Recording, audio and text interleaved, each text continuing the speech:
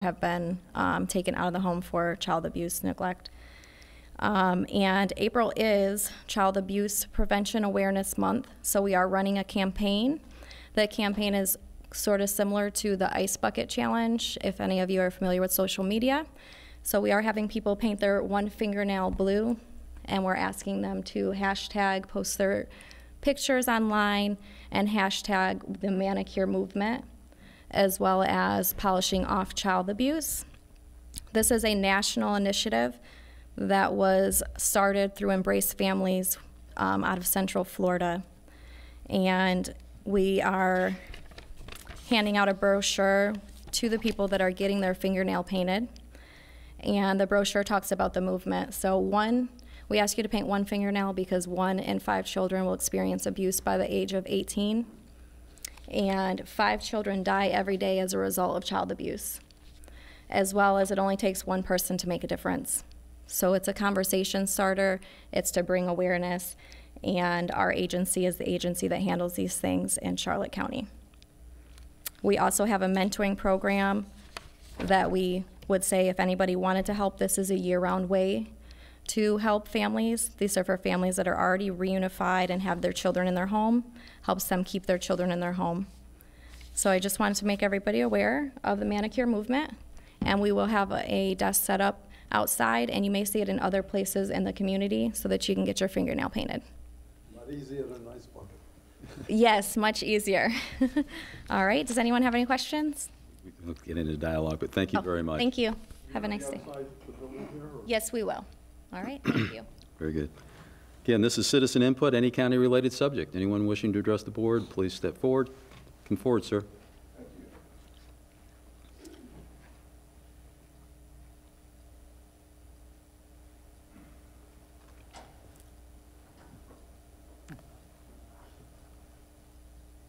Bringing an adorable youngster like that in this chamber might be considered child abuse. Thank you for what all y'all do. I'm new to this area. I've been here for about 1.5 years now, and I'm from Tennessee. My name is William Charles Trawick Jr., and I'm here today because of reflections like this right here. It's my granddaughter, but I live on 9177 Fruitland Avenue in Inglewood, and I have some dire concerns over children's safety and adult safety on that road. I didn't know that when I moved there, how dangerous it really was. And what I mean by that is there's a 30-mile speed limit right now, and we've asked and we've got some results on some issues that have come up already. And what I mean by that is they put a traffic flashing light there telling you when you're exceeding the speed limit, and then started today, they're actually putting a red light in at Winchester Road, which I've seen deaths in 1.5 years, 6 at that intersection. And my major concern is there's no place. I'm in between 2 elementary schools and a high school, and there's a lot of traffic, foot traffic and bicycle traffic and elders that walk that road. And my concern is the safety. Speeding is a big concern to me, but I work with the Sheriff's Department a lot and saying thank you guys for coming down there and supporting us on this road. But the main thing is the safety of the people of the road and the people that live there. And if you would just take in that consideration of the humanity of it, and I thank you for what you're doing. Thank you, sir. Thank you.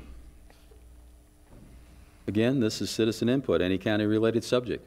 Is there anyone else who would like to step forward? Good afternoon. Commissioners, Joan Fisher again. I do have some comments on what happened this morning. I thought it was a terrible thing going on about the shelter, the hurricane shelter. And I believe that you supported, by using that letter and sending it off, and by not voting against as Representative Grant suggested, that if he got 3 votes, he would pull it. By not doing that, I really think that it was there was something going on that was wrong. I'd like you to know what happened out in the hallway later on. People outside, they were talking about this. They were upset too. And many of them said that what's in it for you? They're all asking, what's in it for you? Because they feel there's something going on. They thought there's something going on monetarily. This is what they were saying. So this is the impression that you gave. I don't think your actions represent the people of Charlotte County. And you know, this morning I alluded to the Wizard of Oz and the Yellow Brick Road, et cetera. Well, I'm beginning to think this is Oz because you're not involving the people in that. And we are worried about hurricanes and such, but we want meetings to discuss it. We want to find out where are the levels, the zones where the ground is higher. There are others that are higher. There are counties we can work with here that might have higher ground, like Sarasota does, and they would be closer and more easily accessible as hurricane shelters. So, but I think that was really important as to what was being said outside. That's the impression the people got from today, that there's something going on, that it was a failure today, that you failed today by not sending that letter, by not getting 3 votes to say, okay, pull that, and we're going to start all over again. Commissioner Doherty, you already said that there were 1,000 steps before this can happen. Well, we want to go back to step 1, and we want to find out what we can do to protect the people in Charlotte County. And I wish they would take all of those weather reports off TV. They stimulate this terribly. They tell people, and then they start 2 and 3 weeks ahead of time, and people don't know what to do by the time the hurricane gets here. Okay, and again, I just want to say, you could have voted against that this morning. You could have just said, let's cancel it, get 3 votes, cancel that, and we will start again, and we will be in charge of it, and not either Tallahassee or Kitson down in Babcock Ranch, and anybody who's working for him and who's probably involved in this as well. That was my first guess. Thank you. Thank you. Again, citizen input, any county-related subject. Is there anyone else? Is there anyone? Last call. Is there anyone else? Okay, I see no one else stepping forward, commissioners. We're going to go to, that's all right, we're going to go to comments. And I'm going to start with Ray. Thank you. County Administrator. I just had one item today, commissioners. I wanted to bring up for discussion the old Punta Gorda Library. Kelly Shoemaker had given a presentation. It's probably been a month at least. And the outcome from that was to have our community services staff work with some of the historical groups to see if we could use that facility, partnering with them. That day, we also had another possibility or option, and it was for us to, or the board to consider offering that property to the city of Punta Gorda. And the more I thought about it, by the way, we have continued the work of, looking to set meetings with the historical groups. And if that's your direction, we'll continue to go there. But by offering the property to this city, it would serve those people from the city, that elected officials and some of the historical groups that have asked for the county commission to consider using the facility for other means like the Cultural Center or the Justice Center. So to my thought on this is, if you wanted to consider that, it would certainly, put the emphasis to the city and less emphasis to the county going forward with another facility, especially since we're adding a brand new facility in Punta Gorda that we have to maintain. And it's a larger facility, it's requiring more staff. So, if you would like me to bring this back rather than your discussion today as an agenda item, I'd be happy to do that as well. I see one head nod positive. Commissioner Constance. Have we spoken to the city about it? Yes. And they would be receptive to taking it over, and we would have no financial request? Well, it depends upon who you ask. Oh, boy. But I think that, again, it hasn't gone to their board, and that's kind of what I'm really asking for, is that something you all would accept if we did that? But the only position that I would have is that when we do that our responsibility is gone. Yeah. Explore the option, I guess. Go ahead. If I can continue, I would hope they would be accepting, because they're closer to the groups that are interested in utilizing the facility.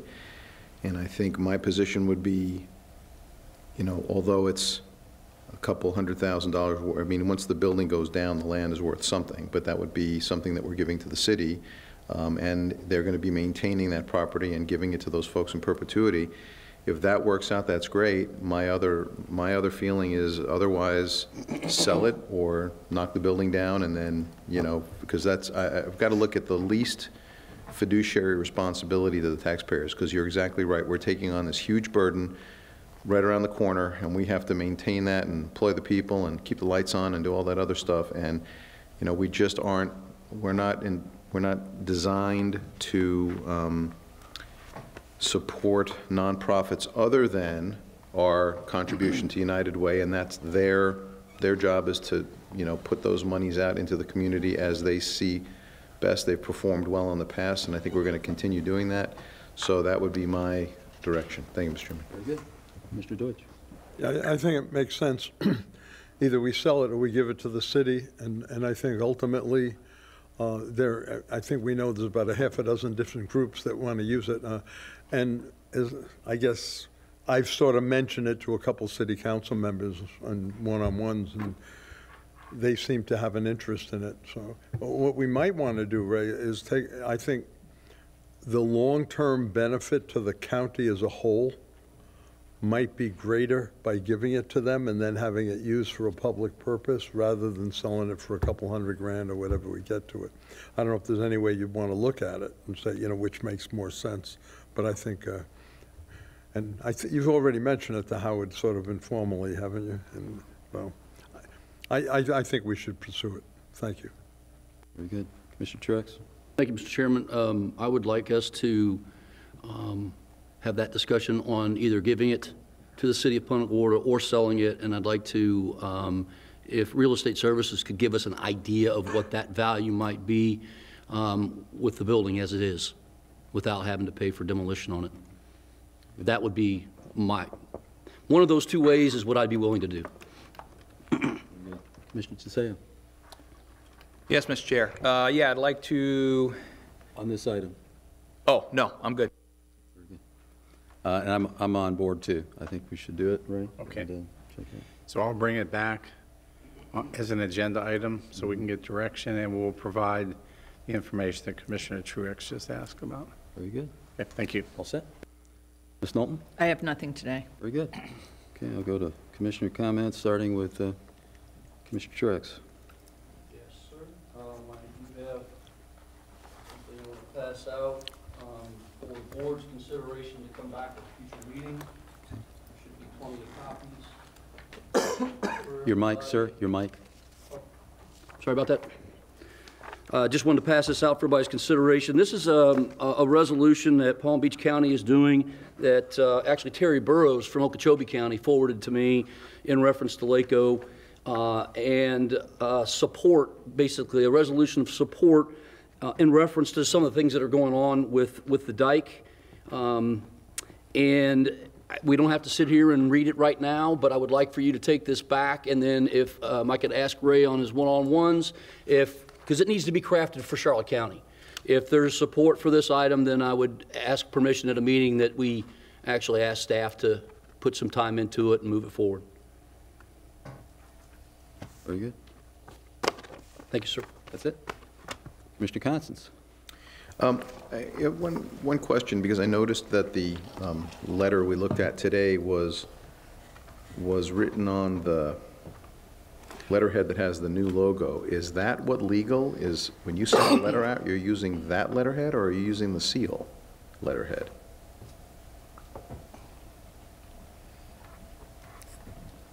We are following whatever the county policy is, and I believe it's on with the logo. I'll have to check, Commissioner. Okay, so, Mr. Chairman, I, to be quite honest, never, maybe it was in one-on-ones that somebody said we're going to be looking at a new logo or doing that kind of thing, but before I knew it, we had a new logo on coasters and T-shirts and hats and letterhead and all this stuff. And that may be a wise move because it lines up with tourism and it lines up with the logo for economic development, But at the end of the day, this is an official governmental entity, and that is our official seal behind us, and I've been promised that that's not going to go away, and put that fruity thing up there. So my point is that when we're doing official business, I want the seal, and I would like the policy of this board to be that anything that leaves the attorney's office is on the letterhead with the seal. Or our office, letterhead with the seal. Anything with administration, the letterhead with the seal. The other departments, if they see fit for doing it for economic development or tourism purposes, to use the new one. But honestly, we never really had this discussion. I don't even remember a workshop where, huh? So, I mean, where we actually said we're pulling the trigger and going in this direction. So maybe I'm incorrect, but I'd like us to develop our policy again on this. The letter we're discussing this morning, however, will be going out on the letterhead that has the seal. Okay. Just to clarify that. Commissioner Deutsch. Yeah, I just want to comment, because I had that discussion, and unless I misunderstood, I thought we were going to be keeping the seal for official stuff, and that just using the new thing with the flower on it, or whatever, as you said. Well, up on the screen here, I mean, I guess I'm okay with it, even in chambers, that's a good, positive, feel-good, I don't mean to interrupt, but I mean, I get the idea for that, but for official business, the seal is, we've not changed. I was under the impression we were going to keep it, and keep it on our business cards, and keep it on our letterhead, and all that, even on the vehicles. But, you know, maybe Ray can clarify that, because I had a different impression too. Let's bring it back to where we can actually take action on it, if you know, formally if we need to. But Ray, you know, maybe the genesis of how it was created, refresh our memories, and all that would be helpful.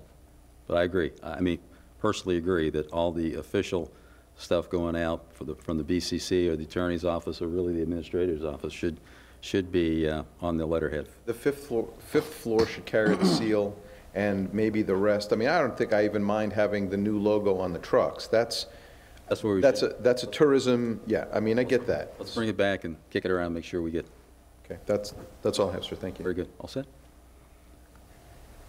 Commissioner Tiseo, you're up. Thank you, Mr. Chair. Yeah, not to leave anything on the table from this morning, but I did fail to make a motion to withdraw the bill. So if any of my colleagues would like to bring that up for reconsideration, I'd like the opportunity to make a motion to withdraw the bill. While I indicated that's what we needed to do, I never made a motion. Thank you, Mr. Chair. Very good, sir. Anything else? You all set? Yes, sir. That's it. Commissioner Deutsch. Happy birthday, Mr. Chairman. You don't look a day older than yesterday. The very best. Thank you very much, Commissioner. As far as I'm concerned, we had the meetings last week, good meeting in Tallahassee, the FAC Legislative Day. The Water Policy Committee got together. We actually met in the old historic Senate chambers. It was really neat, best way to describe it. The governor spoke for a few minutes, had good DEP secretary presented to, just a good kickoff meeting relative to the water policy. The FAC is going to try to work, again, with the state, that committee, to try to work through all these issues. And it's, as you can imagine, very complex. I mean, the water policy is not only water quality issues, but water supply issues. And different places in the state have both. And so it's going to be an interesting exercise. Commissioner Truax and myself sit on that. Commissioner Constance, I think by the fact that you're the past president of FAC, you get to go whatever meeting you want to go to. Everywhere, it's great. So there's always a place. So there was some good discussion. There's a lot of work to do, and the goal, I would say, is to, from that kickoff meeting, was to get sort of the bullet points of items that need to be addressed at the annual meeting in June. Anything to add on that? I have something else, because I did want to discuss. That's all I had. Go ahead, sir. So I just wanted to talk about the WSCIND meeting that we had last week. Very, very positive meeting. We actually signed a proclamation for Commissioner Deutsch for his 6 years of service. You're going to be getting it in a frame. Spoiler alert. But we're really making some very good progress on getting on the right track with the derelict boats, and we've had kind of an 18-month hiccup because of the state law change, but I think now we're starting to get that fixed.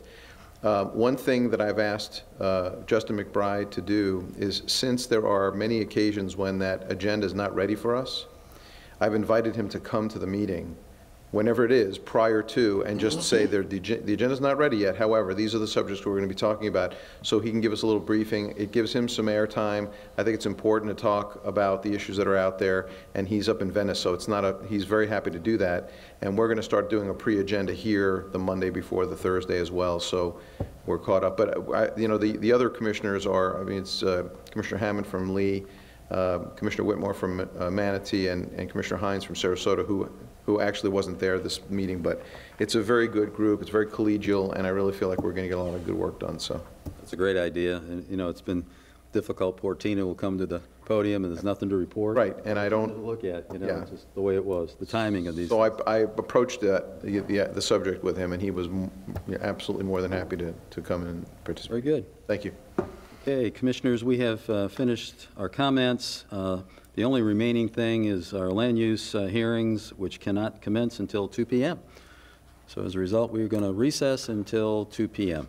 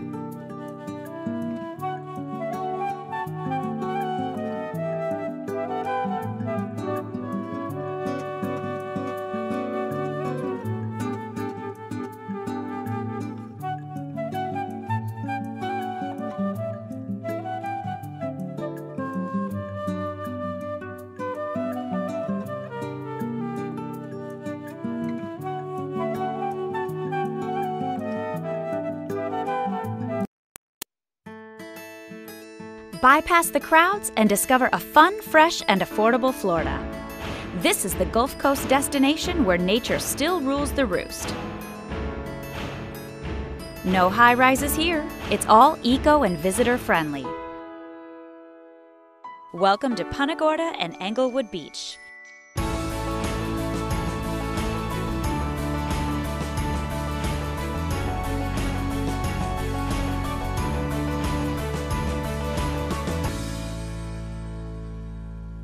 Hi, I'm Casey.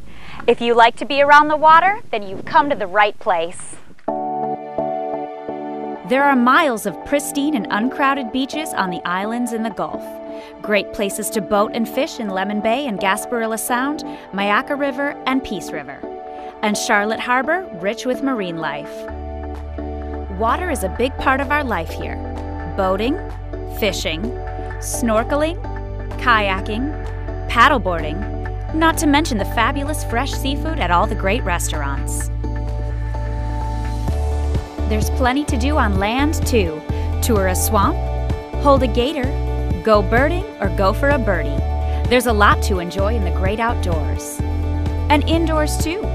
Shops and spas, antiques and boutiques, galleries, museums. It can be good to go inside. Time to unwind?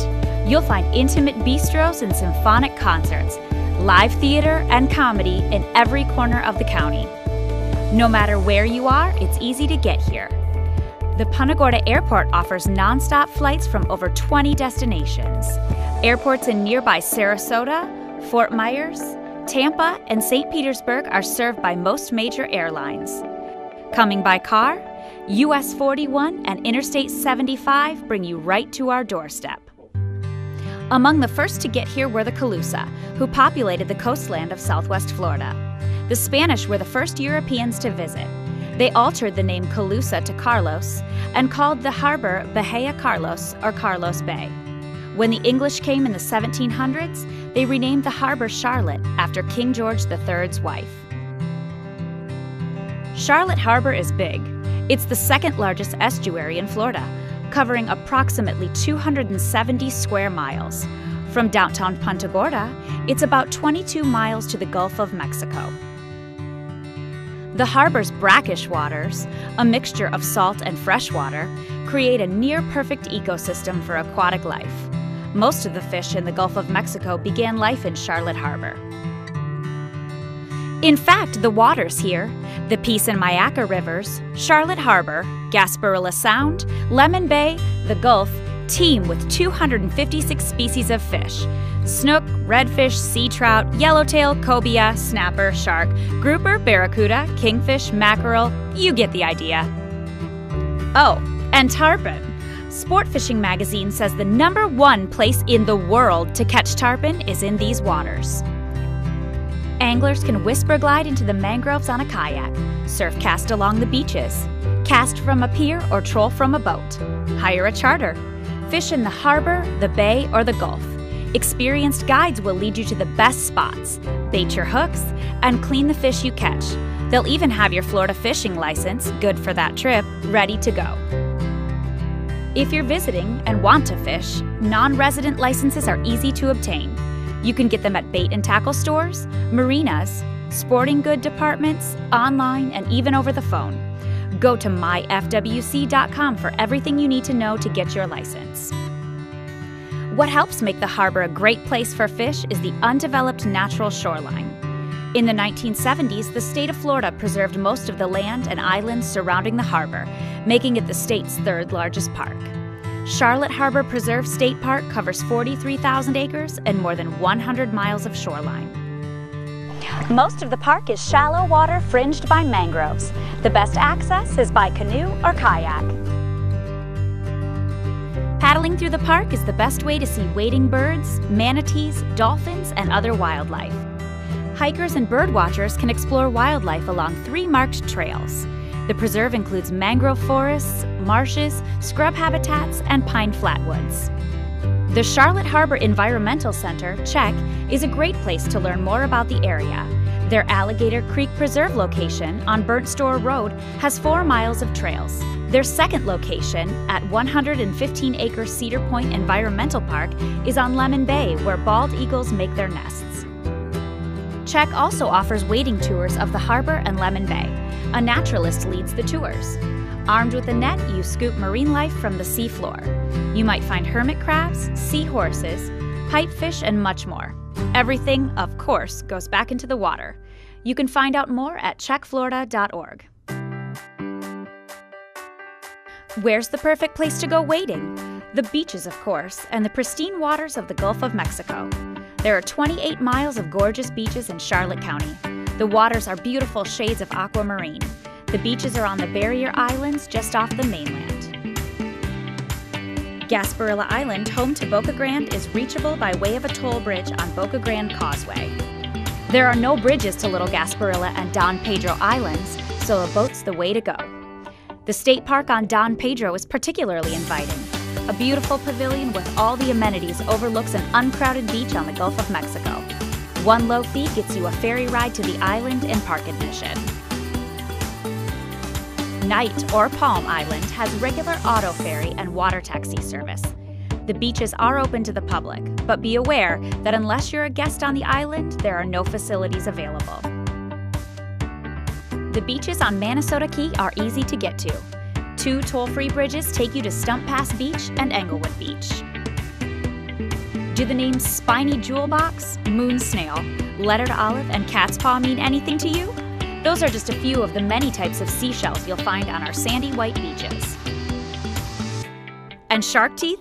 There are no better beaches in the United States to find prehistoric fossilized shark teeth than right here. Do your shelling on the beach or in the water? The Gulf waters off the islands here are mostly shallow, so you can usually wade or swim quite a ways out. If you'd like to get on the water, there are plenty of boats to rent or charter. Sailboats, fishing boats, pleasure boats, even jet skis. There are easily accessed public docks and marinas on Charlotte Harbor and Lemon Bay. Or let someone else do the driving. Take a nature cruise up the Peace River and you'll see lots of wildlife, including gators. For birds, the small river islands make perfect rookeries. From January through April, you could spot ospreys, wood storks, herons, roseate spoonbills, egrets, white pelicans, even eagles raising their newly hatched families. You can cruise to the barrier islands in the Gulf, where you can have lunch or play on the beach. In December, explore the residential canals to see miles of elaborate holiday lighting displays. Or just cruise the harbor any evening to catch a spectacular Florida sunset. Rather go sailing? Sail Magazine ranked Charlotte Harbor as one of the top 10 places to sail in the United States. Charter a sailboat or bring your own. Even experience one of several regattas held throughout the year. Go to pierflorida.com to find out more about regattas and where to charter sailboats. If you'd like to see the harbor or the Gulf, but prefer to stay dry, there are several miles of pathways around the county perfect for a bicycle. The Cape Pioneer Trail is on an old railroad line that led to Boca Grande. The 8.5-mile trail starts near the intersection of South McCall and Gasparilla Roads and runs to the Boca Grande Causeway. Once you're on Gasparilla Island, you can take the 6.5-mile Boca Grande Trail. Didn't bring your bike? That's okay. Punta Gorda has a free bicycle loaner program. There are multiple points along the harbor's edge where you can borrow a bike, complete with helmet, and go exploring. Last year, the program provided bikes to over 5,000 riders from 43 states and 15 countries. And did I mention that it's free? Punta Gorda is a very bicycle-friendly community. Designated trails will take you not only along the waterfront, but to some other great points of interest. Nature is on full display at Babcock Webb. Located just a quarter mile off Interstate 75 at exit 158, the area covers more than 65,000 acres of wildlife habitats. There are pine flatwoods, wet and dry prairies, and saltwater marshes. You can explore Babcock Webb by bicycle, by car, or on foot. However you travel, you'll likely see plenty of wildlife. Over 300 different species of birds can be found in Charlotte County. Red-shouldered hawks, woodpeckers, ospreys, eagles, and egrets, sandhill cranes, herons, and ibis, pelicans, and cormorants. If you enjoy your feathered friends, you'll find they are flocking here. You can spot these birds on your own at the parks and preserves throughout the county or on the beaches. Plus, the Peace River Audubon Society invites you to join them on a morning walkabout. Want a guaranteed way to see a lot of birds? Visit the Peace River Wildlife Center in Ponce de Leon Park. Here, they treat over 2,000 injured, ill, or orphaned animals, mostly birds, every year. Animals that can't return to the wild find a home here. The star attractions include Luna, a very rare white screech owl. Lions, tigers, and bears, oh my, need help sometimes as well. The Octagon Wildlife Sanctuary, southeast of downtown Punta Gorda, is dedicated to the rescue of abused and abandoned exotic wildlife. None of these animals has been taken from the wild. They've all come from abused, injured, or unwanted situations. Some residents are on the threatened or endangered list. It's fun to see the sights, but maybe you're a doer, not a viewer. Then Southwest Florida's newest attraction, Florida Tracks and Trails, is for you. This 1,000-acre complex has 4 motocross tracks, a side-by-side track, and a mud zone. There are over 22 miles of ATV trails and more than 80 acres of custom-designed paintball and speedball fields. Add a freshwater beach with acres of pure white sand to complete your outdoor adventure. There's more off-roading down the road a bit. The Gone Country Motorsports Park has more than 800 acres of mud, hills, and track to test even the toughest machine. Closer to town in Carmelita Park is Charlotte BMX. This premier BMX racing facility recently hosted the Sunshine State Nationals. You can go watch some races or rent the track and give it a go yourself. Perhaps your idea of the perfect outdoor adventure involves hitting a small white dimpled ball into a hole. You've come to the right place. Golf Digest rated our area as one of the top 3 places in the U.S. to live and play golf. In fact, there's great golf throughout the county. Both 18 and 27-hole courses, all beautifully landscaped, all open to the public, can be found here. Even miniature golf, right on the harbor. Not only is Charlotte County one of the best places to play golf, it's also the best place to see Major League Spring Training Baseball. That's right. In a poll of USA Today readers, Charlotte Sports Park, spring training home for the Tampa Bay Rays, was voted the best spring training facility in the U.S. During the regular season, you can enjoy the Charlotte Stone Crabs, a high-A minor league affiliate of the Rays. But wait, there's more. Up-and-coming college stars play here in the annual Snowbird Baseball Classic, drawing top college teams from around the country. Tennis or pickleball, anyone? There are plenty of public courts. Gilchrist Park in Punta Gorda has both tennis and pickleball courts, with the harbor as a stunning backdrop. Port Charlotte Beach Park also has a beautiful harbor view with tennis and basketball courts, volleyball, and bocce ball. Want more parks? You're not far from a park wherever you are. You'll find beautifully landscaped parks, many with boat ramps, fishing piers, playgrounds, athletic courts and fields, picnic benches and shelters, even beaches. At Lashley Park in Punta Gorda, kids can romp and play in the fountains. At the water's edge, you'll find the Spirit of Punta Gorda Memorial Statue. Made of steel and hurricane debris, it's dedicated to the community's determination and fortitude after Hurricane Charlie struck. The town has actually been leveled twice. Hurricane Charlie, of course, in 2004. But devastation struck almost 100 years earlier when a fire destroyed most of the city in 1905. Both times, the town bounced back stronger than before. About 2.5 miles west of downtown Punta Gorda is Ponce de Leon Park.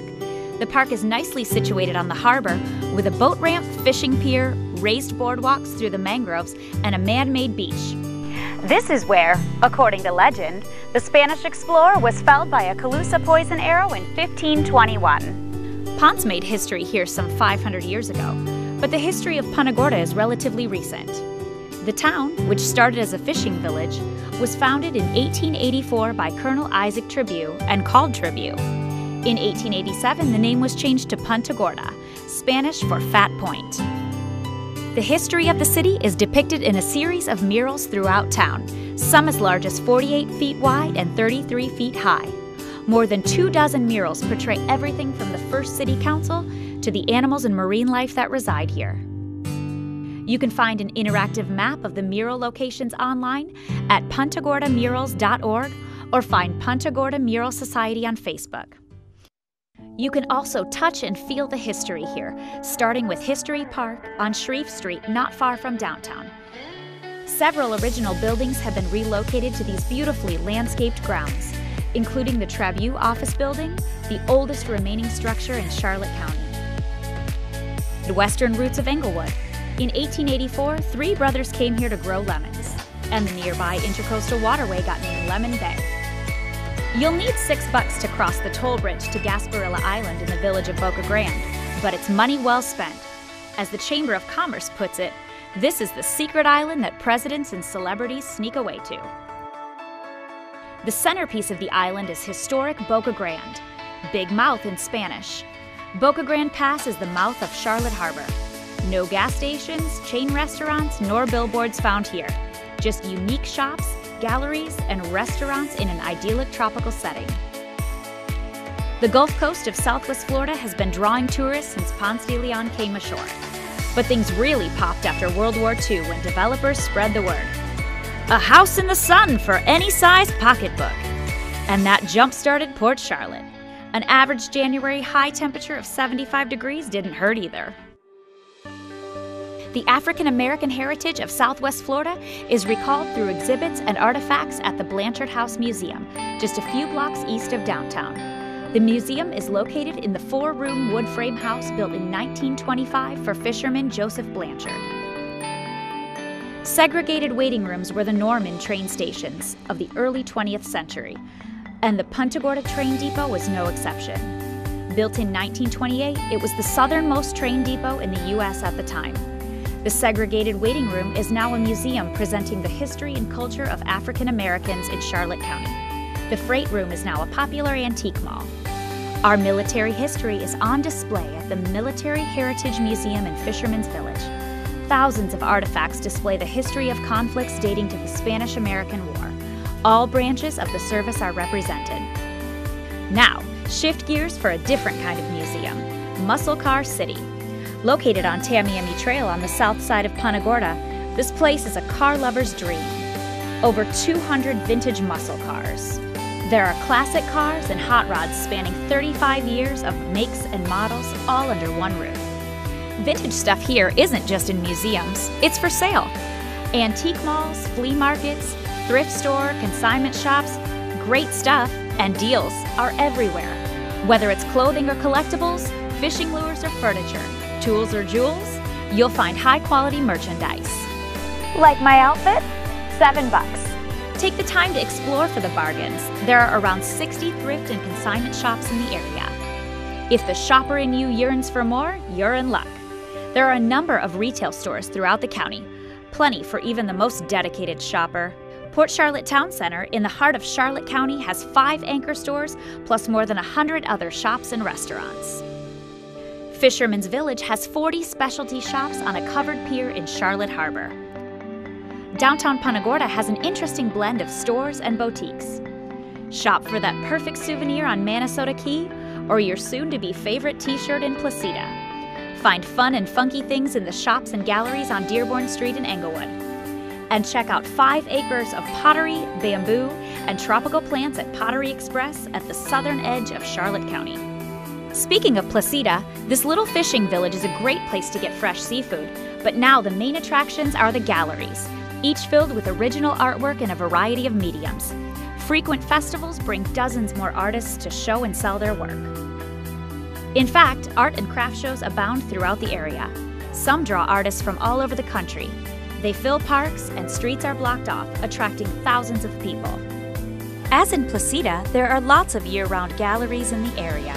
Quite a few are found in Punta Gorda, including the working studios and galleries in the Atelier. You can find more galleries downtown at Fisherman's Village and at other locations around the city. And check out the bicycle art here too. Are you interested in not only viewing art, but learning how to create your own? Visual arts centers in both Punta Gorda and Englewood have interesting galleries, and they provide classes for aspiring artists in an array of medium. Jewelry making, drawing, painting, pottery, you can do it all here. Artists are even on display at the farmers markets. During the height of the season, you'll find farmers markets offering the freshest fruits and vegetables, baked goods, cheeses, jams and jellies, seafood, even exotic plants, soaps, candles, and jewelry. There are markets in Englewood, Boca Grande, and 2 in Punta Gorda, Saturdays downtown and Sundays at the History Park. The Downtown Farmers Market has been voted best in Florida and one of the top 15 in the United States. Farmers markets are great for fresh food, but if you'd like to get yours already cooked, well, have we got the restaurants for you. There are great one-of-a-kind restaurants throughout the county. In Punta Gorda alone, there are over 50 independently owned restaurants. Even the best ice cream shop in the United States, according to TripAdvisor. Plus, there's lots of outside dining and waterfront dining. What do you get when you cross Charlotte Harbor with the Gulf of Mexico? Fabulous seafood restaurants. That's what you get. Pick the ambiance that suits your mood. From upscale elegant to funky waterfront. From sports bar to brew pub, Irish pub and English pub.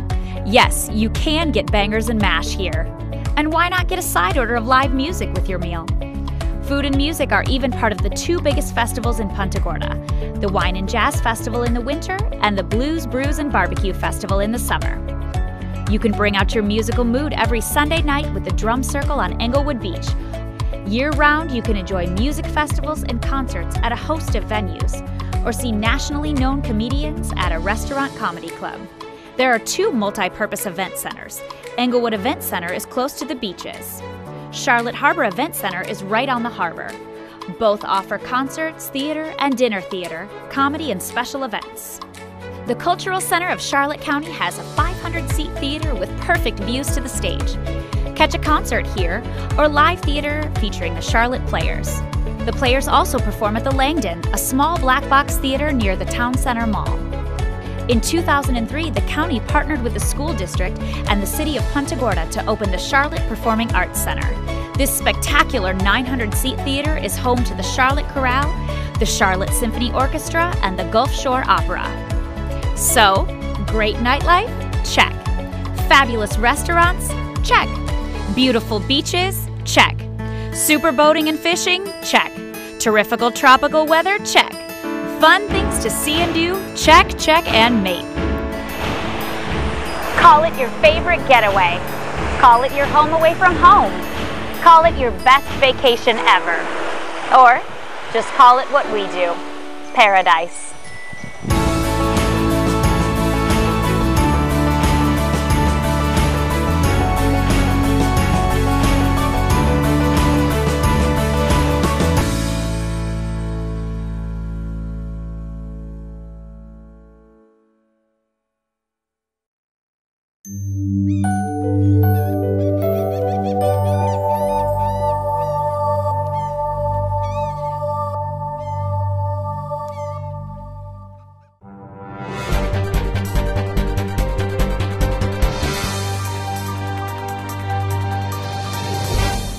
I'm Elizabeth Tracy with CCTV News You Can Use. We're here today at CARE, the Center for Abuse Rape Emergencies, to learn how we can stop violence one interaction at a time. Let's go inside to talk to Chris Hall about the Green Dot program.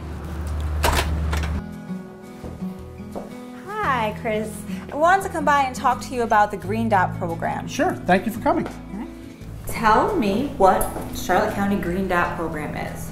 So the Charlotte County Green Dot program is all about changing our culture. It's a program that's designed to encourage our community to become active rather than passive bystanders, so that when you're faced with situations where maybe something could become a violent moment, we give you the tools and the equipment that you need to hopefully step in and prevent that from becoming an actual instance of violence. Let's talk a little bit about what the training is. What are you taught?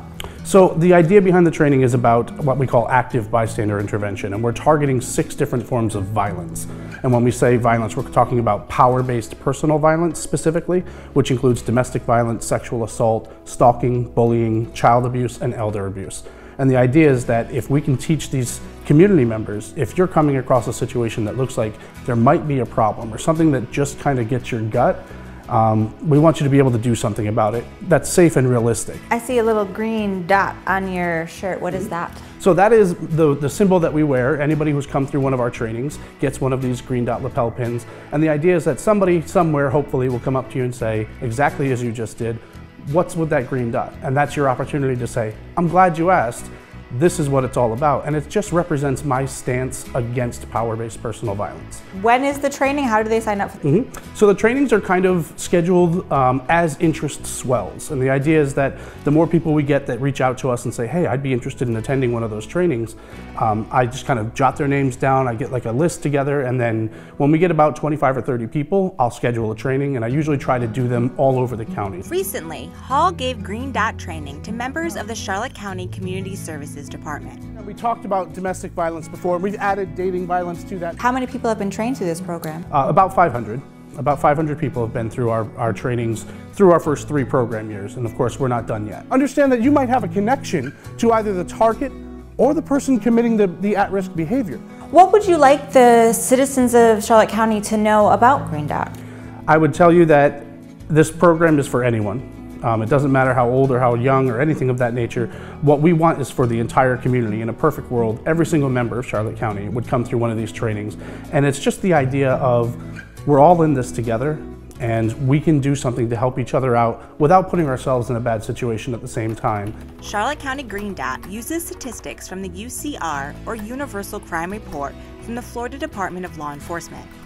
With this report, they can track how much violence is going on, and they hope with enough people trained, those numbers will decrease. Hall shared with us some recent numbers for the county. For example, if we talked about domestic violence in 2017, the most recent statistics we have, Charlotte County law enforcement just here in Charlotte County responded to 619 different domestic violence calls. The scary part about that is how many of those calls never got made. The Green Dot training, according to Hall, is so effective, he talked to us about some of his personal experiences he had at the beach one day. I was at Clearwater Beach one time, just kind of walking around with my wife, and we were shopping and stuff, and there was a little girl who was maybe 3 or 4 years old, and she was running towards, not me specifically, but my direction. And she had fear in her eyes, and you know fear in a child's eyes. You can't mistake that look. So I said, okay, something bad is happening here, and I start to go through my process. And then I hear her mother chasing after her, and her mother says, for the world to hear, I'm gonna show you how it feels to kick somebody. And so now as a parent myself, I know that moment of frustration and how kids can get you to that, oh my goodness, what am I gonna do point. But I said, I'm not gonna sit back and watch this mother kick this little girl. So my options are, I go through what we call the 3 Ds, which we mentioned, the direct approach. I can walk up to this mother and I can tell her that I disagree with her parenting style, which is not a good option for me. The second option is the delegate approach, but as I said, this was happening right now, there's no time. So I can't refer this to another person. So I went with the distraction. So what I did was, as the little girl ran past me, I kind of got in front of the mom and I just said, excuse me, do you know where I can buy a hat? The sun is killing me. That's all I said, 4 seconds of my life. But in the 4 seconds, the little girl made it to her father who was behind me, which is why she was running this way. And Dad picked her up and started to give her a lecture. And I said, wow, that's really cool that I just prevented this girl from getting kicked. Instead, she got a little bit of a lecture from her dad. I'd rather get lectured than kicked. So just a moment that it was an aha moment for me to see what I learned and to actually use it and see that it can be done. And if you would like to know more about the Charlotte County Green Dot program, you can find them on Facebook at Green Dot Charlotte County or on their website at carefl.org/Green Dot. For CCTV News You Can Use, I'm Elizabeth Tracy.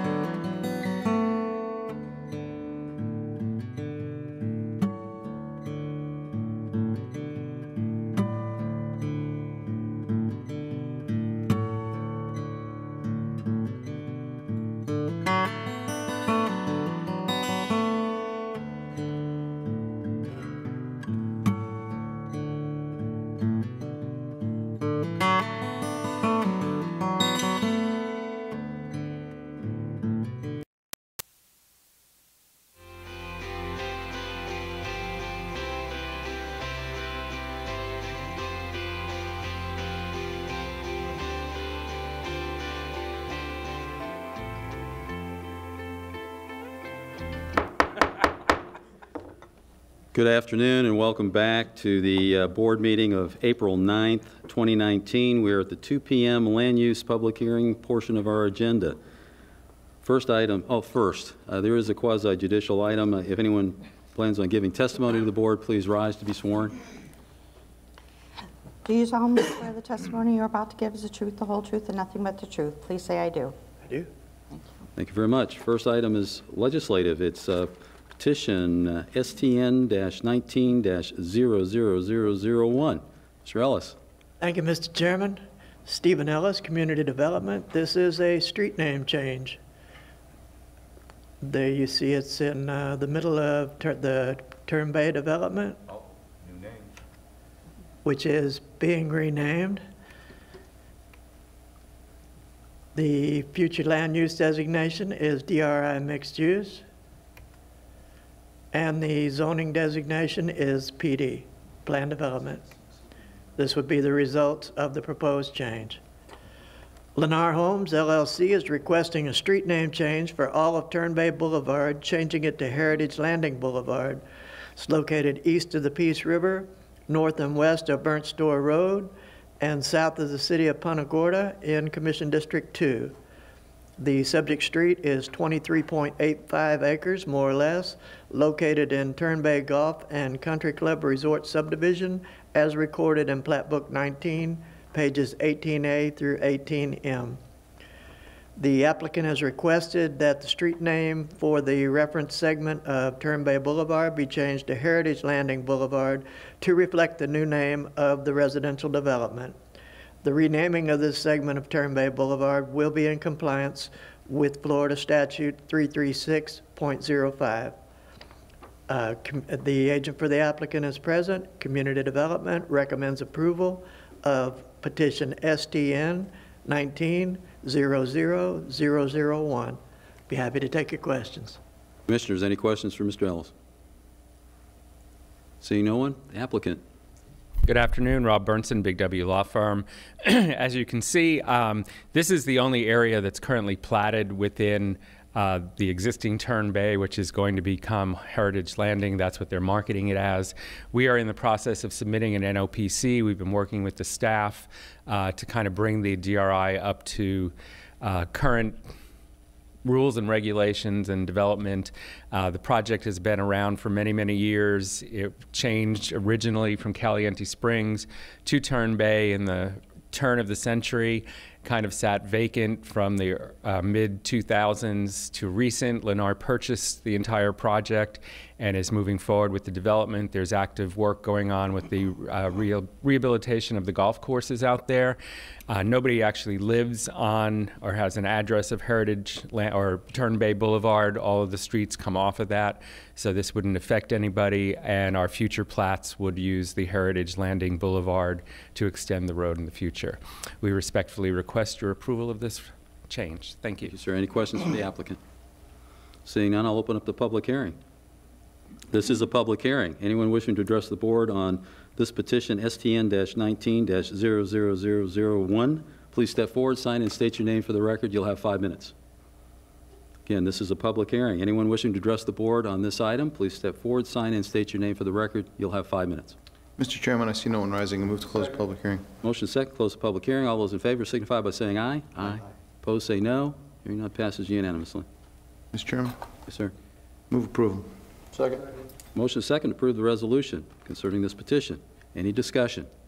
I just guess I'm curious why they didn't go from Turn Bay to Scrub J Bay. I thought that's catchier. But thank you. Take that unadvised. Thank you, sir. Appreciate that. Any additional discussion? Seeing none, all those in favor signify by saying aye. Aye. Opposed, say no. Hearing none, it passes unanimously. Thank you very much. Thank you. Next item is quasi-judicial. It's petition FP-16-09-05, ex parte communications. Commissioner Truex. No, sir. Nothing? Commissioner Constance? Nothing, Mr. Chairman. I'll be hearing all of evidence for the first time. I did have my monthly staff meeting, and I filed the paperwork this morning. Commissioner DeSalle? Staff meetings, filed paperwork. Thank you, sir. Staff filed. Very good. Mr. Chairman, I'm sorry, I did have a staff meeting. I will double check that Diane's filed the paperwork. Very good. I did. Thank you. Forgot. Mr. Ellis, go ahead, sir. Thank you, Mr. Chairman. Stephen Ellis, Community Development. As this is quasi-judicial, I need to ask the board's acceptance as an expert in planning. Yes, sir. My credentials are attached to the staff report. Yes, sir. The applicant? No objection. Very good. Continue, sir. Thank you, sir. This is FP 160905. It's a request for final plat approval. You see the location is down near the border of the city of Punta Gorda. And there's a close-up view of the development. The future land use designation is low-density residential. And the zoning designation is residential single-family 3.5. This would be the results of the proposed change. Vasco PGF Development LLC is requesting final plat approval for a subdivision to be named Windward Isles, consisting of 24 residential lots on 7.3 acres, more or less. They're also requesting approval of a developer's agreement and surety to secure the completion costs of the plat infrastructure.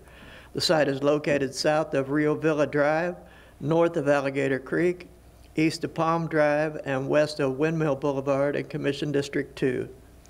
This plat received preliminary plat approval on December 13, 2016. The applicant has provided a developer's agreement and surety in the amount of $1,081,645.95 from Star Financial Bank to cover the cost of the completion of the plat infrastructure. The county engineer has found the project to be in substantial compliance with previously approved plans. All the required signatures have been applied to the plat Mylar. Community Development recommends approval of petition FP 160905. The agent for the applicant is present. We'll be happy to take your questions. Commissioner Deutsch. Thank you, Mr. Chair. Steve, we're looking down from the top down from Rio Villa. If the second lot seems oversized, the second and third lot look like they might be a little undersized, and according to what we're looking at, and I didn't pick up on this when I looked at it before, there's a donut hole there. Could you explain the three that seem to be a little irregular out of those second, third, fourth lot and the donut hole? Yes, sir. For the detail on this, I'll have to defer to the applicant, but I can tell you there were some wetlands at the north end of the property. I believe there was also a special exception in play there, but again, I'll defer to the agent for the specifics on it. Okay, and do you see the lots I'm talking about? Commissioner Deutsch, if you don't mind, see if any other commissioner has any questions for staff. If not, I'll ask the applicant to come forward. Okay? Then, if you could address his question. Thank you. Yeah, the donut hole looks curious. Very quickly, Jerry Waxler with the McCrory Law Firm representing Vasco PGF Development, which is requesting final plat for its 24-lot canal front subdivision. This is an infill parcel. Construction of the plat infrastructure has already begun. We actually already have one home and home site that has been reserved, obviously not under contract, not yet sold because it's not platted, but has been reserved. The developer's agreement, the surety, and the restrictive covenants have all been provided to the county. We concur in staff's analysis. What you see, Mr. Ellis was correct. Lot 24 is odd, or the second lot down is oddly shaped because there actually behind it is a significant wetland area that is an easement over the lot. We put all of that into one area, and therefore you're seeing kind of the lot lines actually look a little, I think, are actually a little different than that. I think you're showing some of the easements. There is no donut hole that I'm aware of, but you do have wetlands back there, and we have easements and things that go up in an odd angle to be able to give all the lots access to the canal. Do you have a lot there that's not going to be built on? It's going to be just... The only lot that is not buildable is the one at the very north, and that's not so much a lot as a common area. It's tract. So the lot to at the very north is tract A. That is a common area. Steve, could you throw up the topo for 1 second? I think you could see the wetlands in it. Maybe that makes it, that sort of... It's a filtration marsh. Yeah, see it? All right, that's wet. Because you have a dead-end canal. It's wet, and it's a filtration marsh. It's actually a stormwater area that's being created so that you can get that filtration in that dead-end canal. Thank you. All set, sir? Very good. Any other questions for the applicant before I open the public hearing? Okay. Seeing none, I'm going to open up the public hearing. Anyone wishing to address the board on petition FP-16-09-05, please step forward, sign in, state your name for the record. You'll have 5 minutes. Again, this is a public hearing concerning petition FP-16-09-05. Wish to address the board, please step forward, sign in, state your name for the record. You'll have 5 minutes. Mr. Chairman, I see no one rising. I move to close the public hearing. I'll second that. Any discussion? Seeing none, all those in favor signify by saying aye. Aye. Opposed, say no. Hearing none, passes unanimously. What's your pleasure, gentlemen? So I have a quick question then. I am looking at both the plat and an aerial view. So does that first lot not have access to the water at all? Is that basically the situation? And then lot 2 and 3, they've moved their, I mean, not that it matters, but I'm just, because it doesn't look like you can get to. Northernmost lot is a tract. It houses a utility lift station, the signage. It's not listed as a lot. It says tract A when you look at the northernmost. The lot lines, what you're not seeing is in this case, I see what you're saying. The canal itself is part of the lots, so all the lots look very large. They actually have the canal that runs through them, that is part of the platted lots, but there's an easement over the canal, an easement over the wetland, the filtration marsh. So the actual buildable area of the lots is more consistent with the size of the lots that you see across the street. No, I understand that. And so tract A, I get that, is just a sort of the keystone marker. It's a common element in the subdivision. And then each of those houses, because you've skewed the first 2 or 3, as far as will have access to water. Every lot has access to the water, yes, sir. So there's enough room to put a dock or, yeah? On every lot, yes. Okay, thank you. It's your pleasure, gentlemen. Move approval. We have a motion and a second to approve the final plat and developers agreement for petition FP-16-09-05. Is there any discussion? Seeing none, all those in favor signify by saying aye. Aye. Opposed, say no. Hearing none, it passes unanimously. Thank you. Next, petition PV-19-01-01. Again, that's legislative.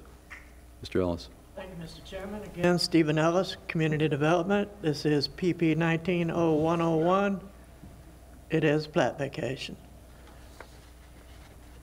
You see that this one is on 41 in the Punta Gorda area. And there's a close-up of the site. The future land use districts include, sorry, I have the wrong report. The future land use designations include commercial, low-density residential, and park and recreation. And the zoning districts include commercial general, residential multifamily 5, and parks and recreation. This would be the results of the proposed change if approved. PGBK Properties, LLC is requesting to vacate a portion of the amended plat of South Punta Gorda Heights and its first edition, including a one-block segment of St. Pierre Road, a total of 11.77 acres, more or less, as recorded in Plat Book 5, pages 17A through 17C. It's located south and west of U.S. Highway 41, north of First Avenue, and east of Payne Street in Commission District 2.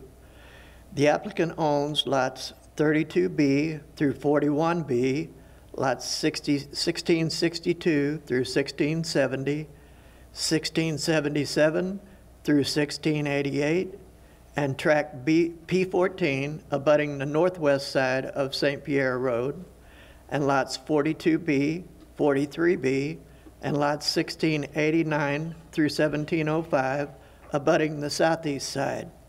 If the plat vacation is approved, the applicant will receive the entire width of the vacated right-of-way, and all the lot lines on the abutting lots will be removed. The applicant's stated purpose is to erase the platted lots and right-of-way to unify the existing property into a single parcel. As with all plat vacations, the applicant is not required to declare any future development plans for this site. The neighborhood the applicant's property backs up to is very sparsely populated, with most of the platted lots being undersized by current development standards in the county code. Of the 24 residential lots fronting First Avenue across from the applicant's property, all but 2 appear to be vacant lots.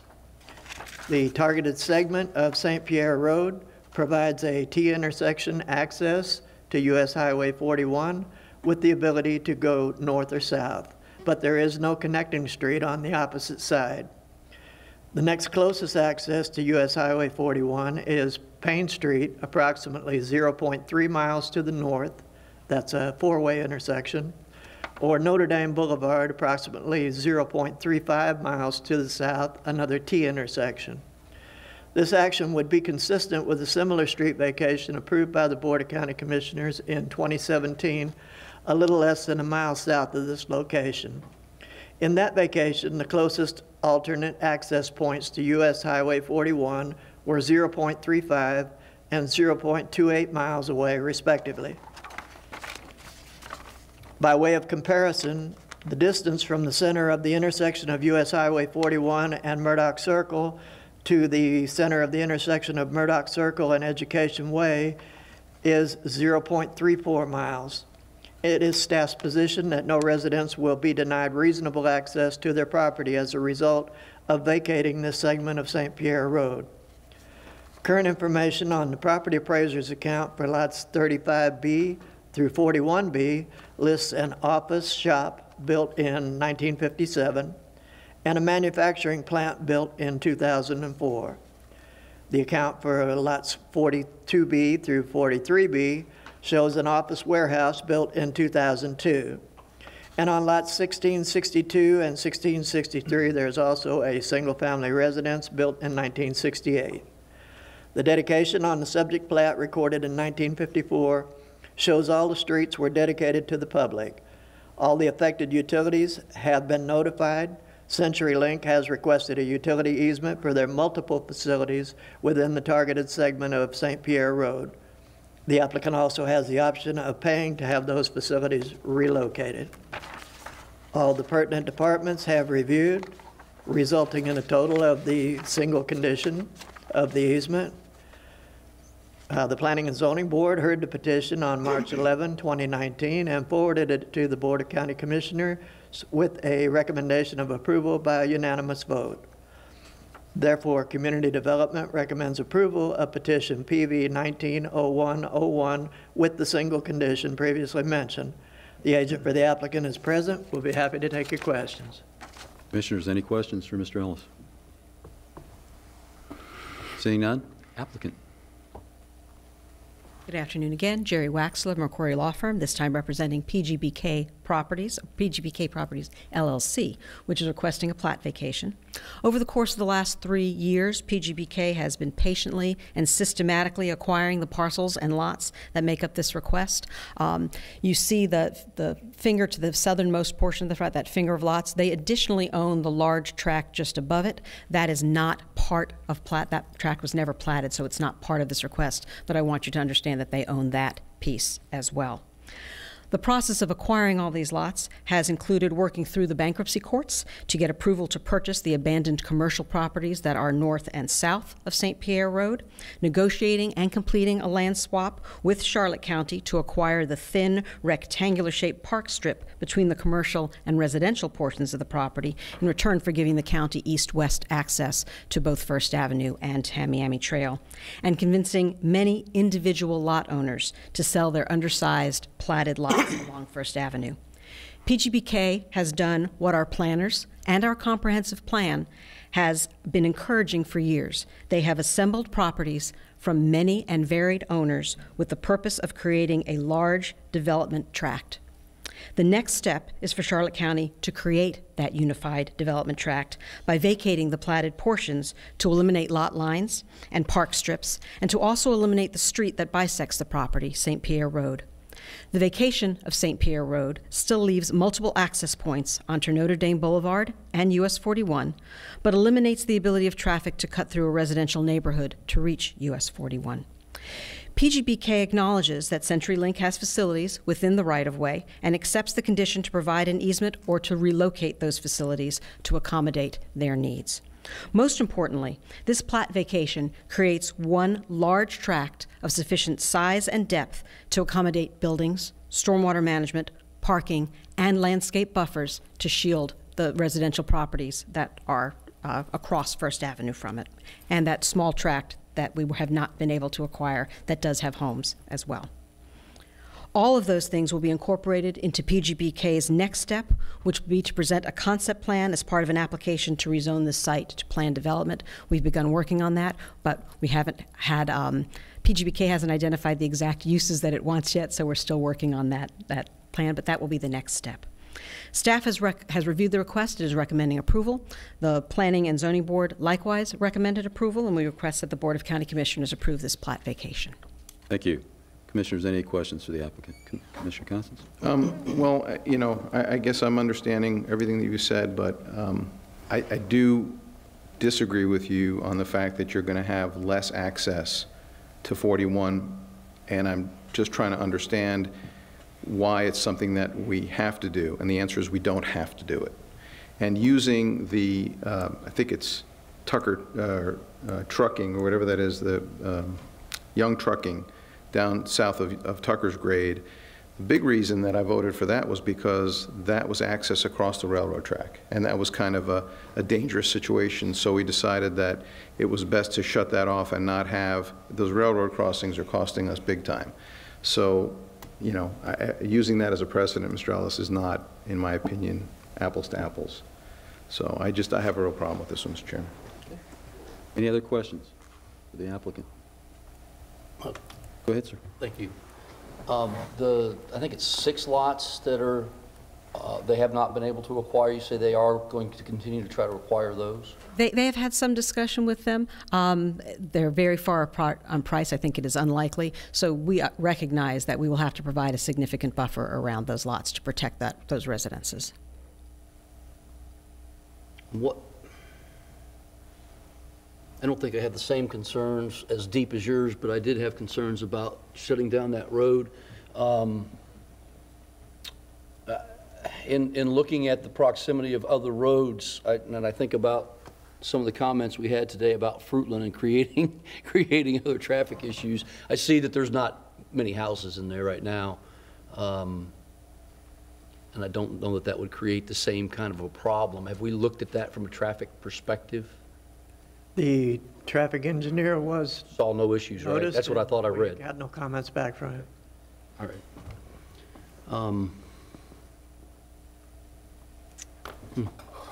Okay. I don't have any other questions.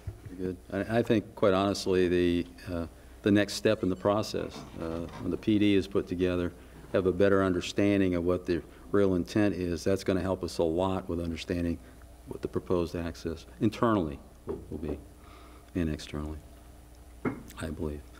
No other questions for the applicant? I will open up the public hearing. This is a public hearing concerning petition PV-19-01-01. Anyone wishing to address the board, please step forward, sign in, state your name for the record. You'll have 5 minutes. Again, this is a public hearing concerning petition PV-19-01-01. If you wish to address the board on this item, please step forward, sign in, state your name for the record. You'll have 5 minutes. Mr. Chairman, I see no one rising. I move to close the public hearing. Motion second, close the public hearing. All those in favor signify by saying aye. Aye. Opposed say no. Hearing none, it passes unanimously. What's your pleasure, gentlemen?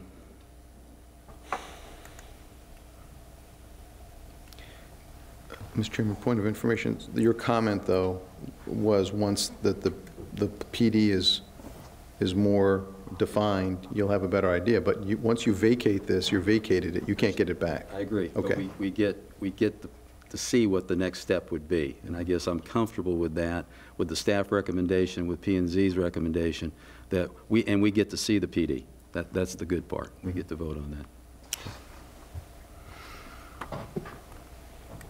Okay. Mr. Chairman, Yes, sir. I know that area a little bit, probably not as well as I'd like to, but I would say that the acquisition and the combination of putting these things together is certainly going to be a benefit to the community, a great improvement over what we've been seeing there for years. And though I have some reservation about that access point, I think there's access points close each direction that it will not create a hardship for the community, and I would move approval of the resolution. And I'll second that. Any discussion? And again, yeah, I agree with that comment about helping I used to actually, Nancy and I used to live across the street in the mobile home section back more years than I'm going to admit to. And yeah, this would be a significant improvement to that area down there. Any discussion? Seeing none, all those in favor signify by saying aye. Aye. Opposed, say no. No. Let the record show the motion passes 4-1 with Commissioner Constance dissenting. That's it. Commissioners, I think we've completed all of our agenda items for the day. Ms. Knowlton, do you concur? Yes. As a result, this meeting is adjourned.